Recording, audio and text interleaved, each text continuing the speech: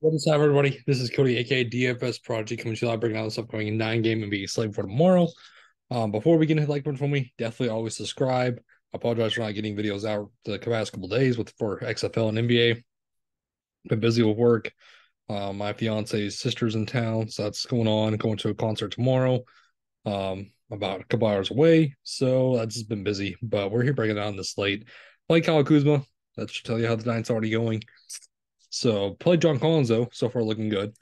But played Kyle Kuzma. So yeah. But we're gonna break down this 9 game slate. Utah or Charlotte. On the Utah side, Jordan Clarkson, the big news. He's questionable. If he's gonna be out, we're gonna get more of THT. We're gonna get more of possibly looking at more marketing, Chris Dunn. Chris Dunn, obviously. Hey, he's gonna look good. He's gonna look phenomenal. Like I said, it's mainly coming down to Jordan Clarkson. If he's going to be out, I'm going to pivot. I'm going to pivot to Chris Dunn at 5'8". I think I'm going to pay that price tag for 5'8". We're going to need about 35 to hit value. I still like that. Lauren Markin in this match was extremely well, but I wouldn't mind going to a low ownership play at Walker Kessler. On the Charlotte side, Scary Terry, not really looking at him. There's not much I really want to go to. Big news is Mark Williams. If he's going to be out, I think that will bump up a little bit more of Nick Richards and a little bit more of PJ Washington, which I'm not really playing either one. So there's not much on the Charlotte team I like. On the Miami and Orlando game, I'm going to keep in mind what happens tonight. But Jimmy Butler looks like a cheap price tag, 8-7. So does Bam Adebayo 7-8.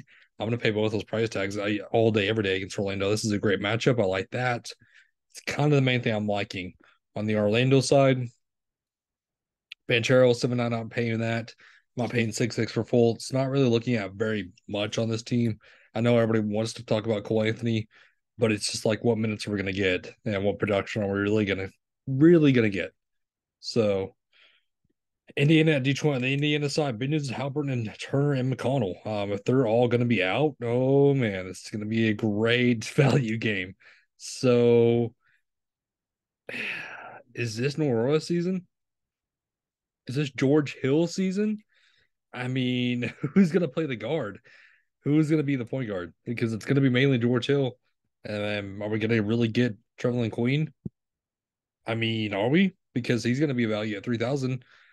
There's going to be a lot of this Detroit team I like. Durante is going to be at a bump up at 4-1. This is going to be the game to target. On the Detroit side, I mean, look at this. Look at this team. So there's already no Jaden Ivey. There's already no Bog. There's already no Stewart. There's already no Diallo. There's already no Burks. I mean, what are we doing here? Killian Hayes, James Wiseman, Jalen Duren, RJ Hampton. I like a lot of this team. This is going to be the game that everybody's going to go to. But Boston, Atlanta on the Boston side, nothing really stands out to me. I think this is a fast-paced matchup, yes. So I'm going to get the maybe some Jalen Brown at 9,000, but there's just not a lot I really want to go to. I'm not paying 5-7 Al Horford. On the flip side, with Trae Young and Jonathan Murray, this matchup is better on paper than it is, like I said, in real life.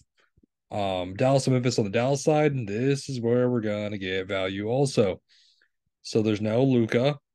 Prayers out for Kyrie, he had a death in the family. So Josh Green's gonna look good. I mean, Justin Holiday's gonna look good. I don't mind going to a little bit of Tim Hardaway Jr. This is like I said, I like that game. On the Memphis side, Tyus Jones still 7-1. Ooh, but it still looks good. It still looks good. Desmond Bain 8-5 still looks good to me. Um, Chicago and Houston on the Chicago side, nothing. I'm not liking this team. I hate breaking down this Chicago team. I'm gonna just say, look at it and fade it. On the Houston side, Jalen Green is gonna look good if there's no KPJ. Tari Eason still, I think the price tag's up now, so I'm not really getting too much of him. Deshaun Nix started for KPJ last game. I don't mind going to him as a value as long as he sees good minutes. And then OKC and Pelicans on the OKC side. I mean, SGA 9-2. Again, you can go to it, but it's the Thunder. They're tanking. On the Pelicans, I mean, if there's no Brandon Ingram, I'm going to get to a lot of Trey Murphy. I'm going to get to a lot of Herbert Jones, and I'm going to pivot to get some Marshall in.